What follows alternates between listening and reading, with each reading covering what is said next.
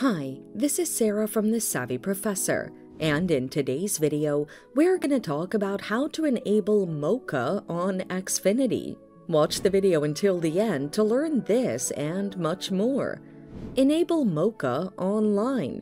Open the web browser on your device and type the gateway login 10.0.0.1. The gateway login is in the description. Moca is not automatically enabled on Xfinity gateways, thus you have to do it yourself.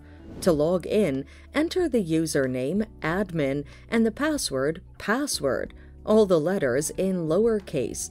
Once logged in, tap Connections from the list of options on the drop-down menu at the left of the page. Next, click Moca. Proceed to click Enable and remember to save the changes. You've now successfully enabled Moca on Xfinity. If you cannot enable Moca on Xfinity, contact Xfinity customer service at 1-800-934-6489.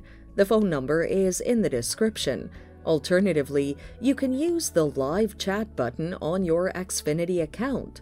How many Moca devices can I enable on Xfinity? You can enable a maximum of 16 Moca devices on your network.